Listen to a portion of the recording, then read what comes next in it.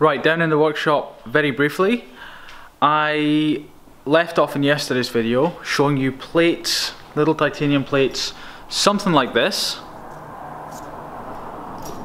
Actually, I didn't show you the plates, I showed you the glue, and I said that I'd forgotten the plates, I'd left them in the workshop. Picked them up last night, glued them together, put a bearing in, and came up with this.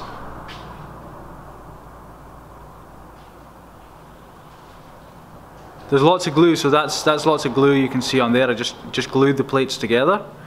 But this is a huge leap forward in my spinner design. It really is a big leap forward. A big leap forward in many ways. Mainly that it just feels so good now. The ones I showed you before, if you remember in previous videos, they had bolts sticking through them, and you know, I had to carefully place my fingers and there was things all jutting out. I just was trying to get the size and the shape right. So I've got the size and the shape better. Now it's just the contouring and things like that, and sort of that kind of thing. So what I'm going to do now is, you know, this is the larger one. The plates I showed you there is for the smaller one, so I'm going to glue those together, and then I'm going to use acetone and take off the excess glue on that one, and hopefully try and get the excess glue off around the edges of this one.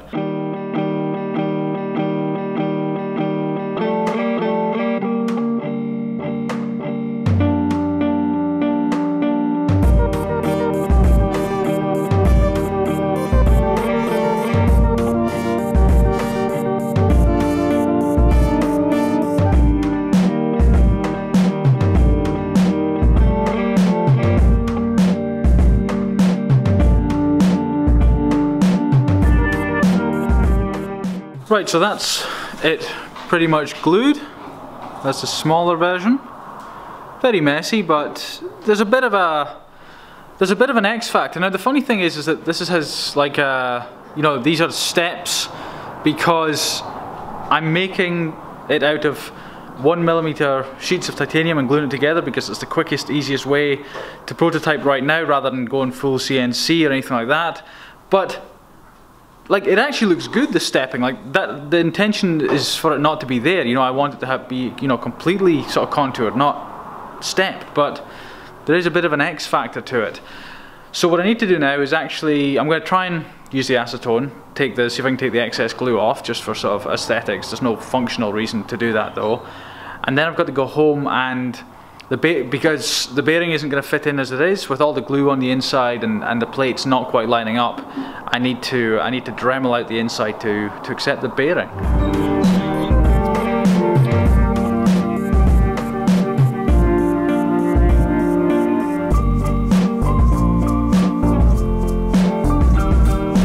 At the house just now, I have put together the smaller of the two recent spinners, so we've got two here. I will show you those later on. I have to go into town just now though, pick up my dad. He's been doing some more tumbling of the pry bars. Oh, before I go, just quickly, look at that. That, you may not recognise it, that is a brand new laptop, which, if you've been following my videos, you'll know I had issues with my computer.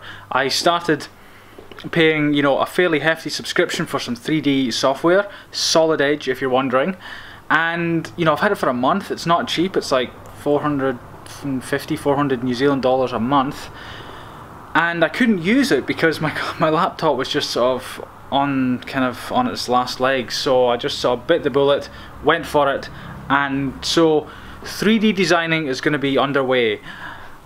I've been doing those prototypes for the spinner just in 2D CAD and slicing it with 2D CAD, and you know, cutting sheets and gluing the sheets together kind of like a slice form, which I'll show you very quickly just in case I've not shown you, but I think I have shown you. So if you look at that, let's get some better light, see that? That's how I have to do things, but with Solid Edge now I can start learning 3D, and boy do I have to learn it, because I started doing 3D the other day. Not easy, not easy at all. So very steep learning curve, but I think it's going to be worth it.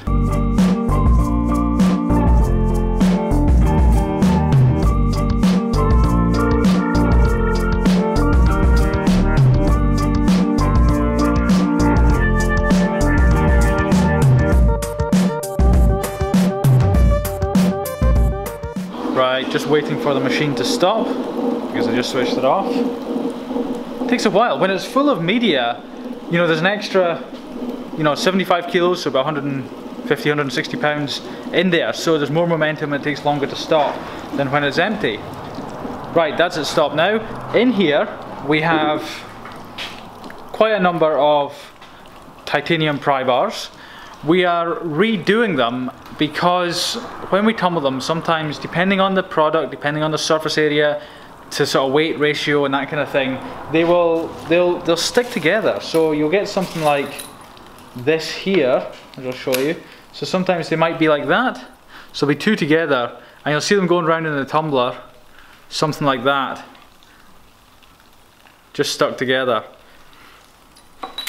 And what happens is, when they're stuck together like that for a while, they'll be slowly rubbing for a long time and they'll get marks. So we've got a number, I don't know the percentage, but a percentage of what we did is rejects. So only temporarily, only temporary rejects. So we just sort of can refinish them again. We just sort of, you know, test, you know, do a little few tweaks to the tumbling process, you know, make it a bit shorter, and we retumble and get the finish right back up to what they're meant to look like, sort of the finished item in that tub there.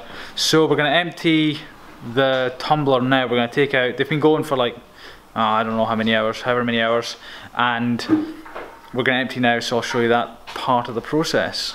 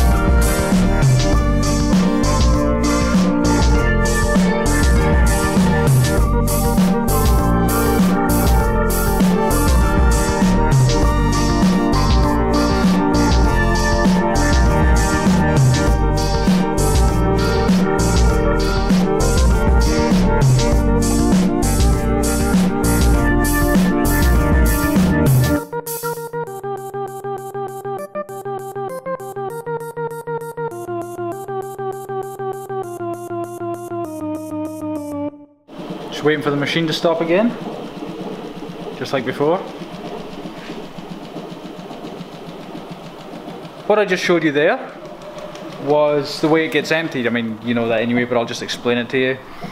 We put in like this this plastic, I think this stuff is called PTFE plastic or something like that. Quite kind of soft stuff. So we put that in, obviously all the media falls down there, like that.